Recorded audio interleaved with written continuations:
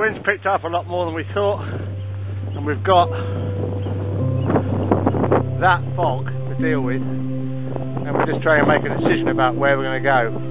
Whether we're going to head back the wind, or we're going to go across and navigate through that fog back to Verai, onto Verai anyway.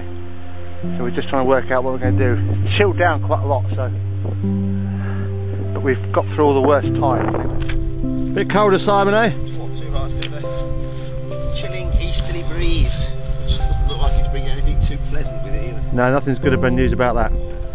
If it's one of those that there's a specific goal, a specific circumnavigation, and we've only got a set amount of time in it, then I'm quite happy to just go point to point, use as much technology as possible, sat phones, etc., to get weather forecasts, to make the absolute use of every single window that's available.